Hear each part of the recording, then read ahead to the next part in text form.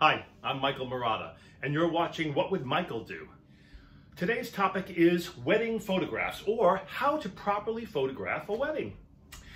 I attended a wedding this weekend, and I couldn't help myself in realizing an absolutely spontaneous what would Michael do moment. I should preface this little story by explaining that as a child, I was fascinated by wedding photographs, especially my own parents. I was raised by blue-collar, hard-working folks, but they had a very prominently displayed wedding photograph where they looked like a king and a queen, or a prince and a princess. And in every one of these photographs of my parents on their wedding day, or my aunts and uncles, or my parents' friends, there was one constant. The woman's gown was so beautifully displayed. The train was always laid out before them. And there was something rather majestic about it. And I loved walking into that world in my mind and being a part of it. It was kind of a thrill as a kid. So, as an adult, that thing just never left me. That image never left me. And so that brings me to the story of the day. I was at this wedding and I stood by watching a photographer, a very high-end photographer, shoot a very high-end wedding with a very beautiful bride. And she stood there with families, with bridesmaids, with ushers, with the whole bridal party in an absolutely straight column dress.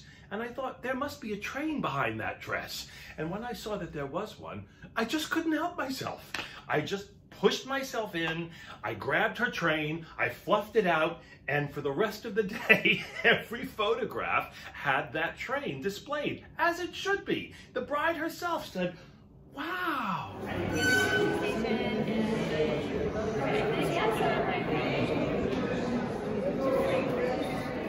Why doesn't the photographer know that? Why doesn't the maid of honor know that? Why doesn't the attendant know that? Well, now you know it too.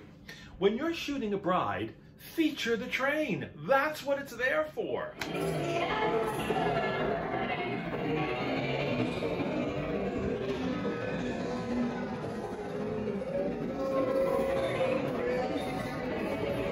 So for your own future and the memory of your children and their grandchildren and their children after that, feature the bride's train. Somebody will remember it. Someone will take notice. And one more thing, never let a beautiful bouquet go to waste.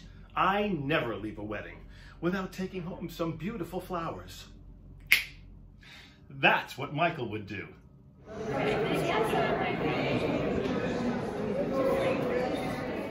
That's what Michael would do.